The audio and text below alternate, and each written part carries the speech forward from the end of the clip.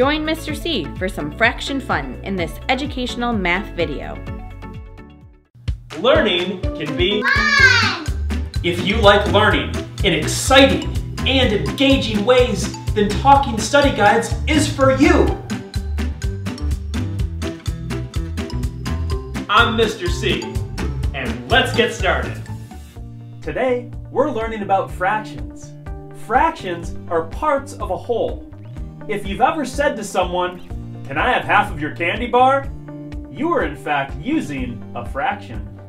Let's jump into fractions by comparing it to a food that many of us love.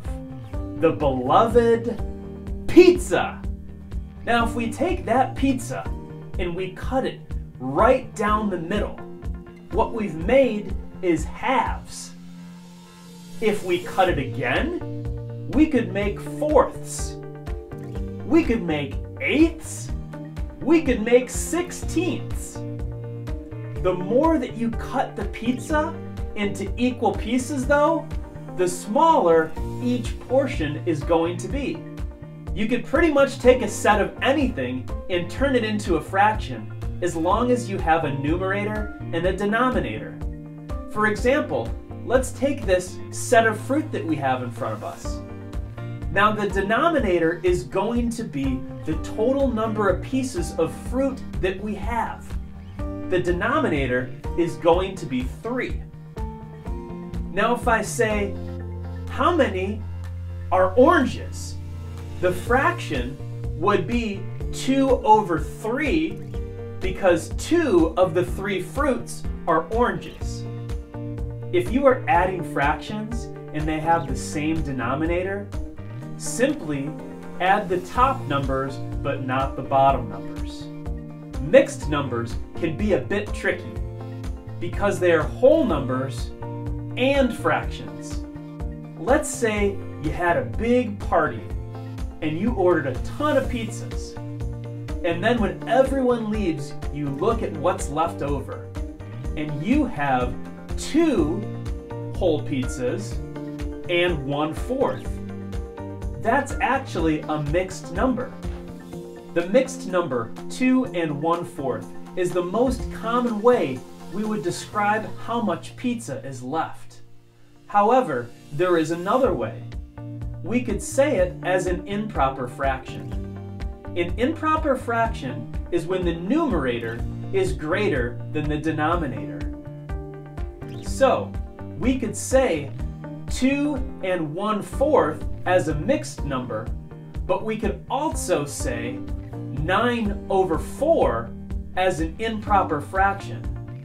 We say that because there are 9 total slices of pizza left, and each pizza was cut into 4 slices.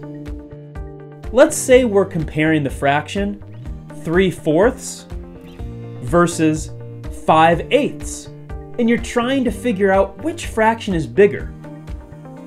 You can start by drawing 2 rectangles of the same size. They have to be the same size. On the first rectangle, you are going to divide it into 4 equal pieces. You are going to shade 3 of those pieces in. On the second rectangle, you are going to divide it into 8 equal pieces. You are going to shade 5 of those pieces in. Can you now tell which fraction is greater?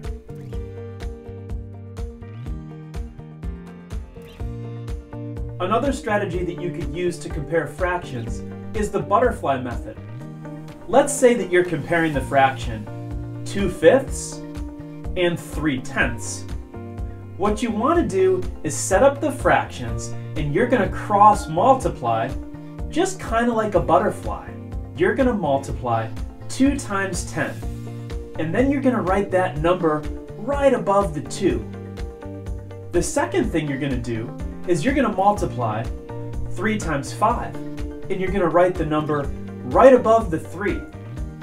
So then what you have at the very top is 2 numbers, 20 and 15.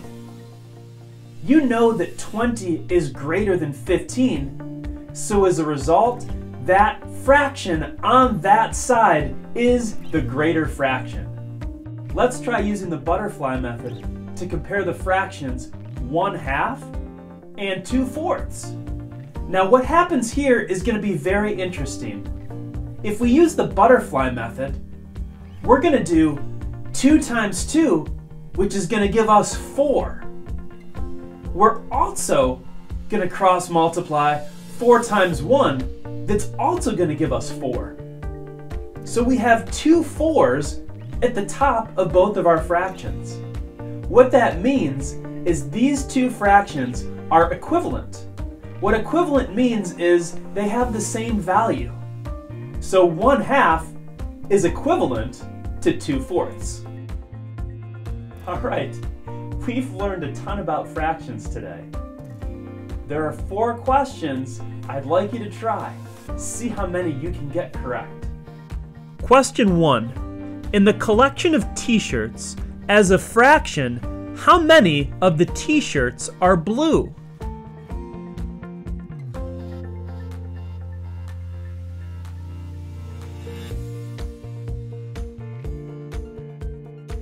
Three-eighths was correct.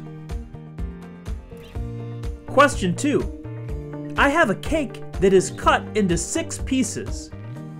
If 2/6 are eaten now and 3/6 are eaten later, how many were eaten in all?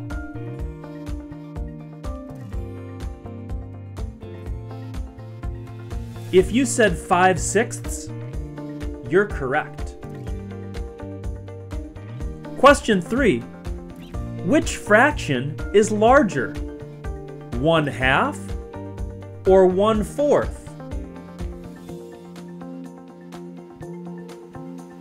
If you said 1/2, you are correct. Question 4. How many cups of water do you see?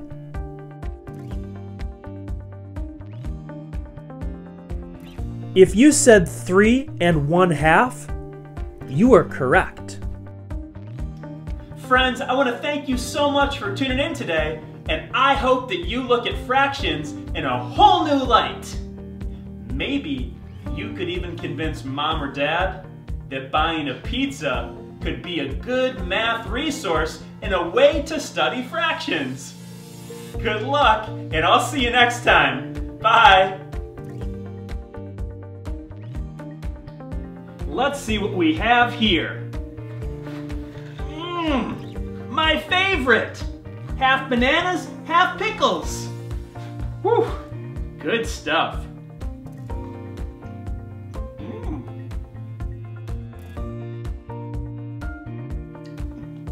That is a weird taste. Bananas on pizza. Oh yeah. Thanks for watching!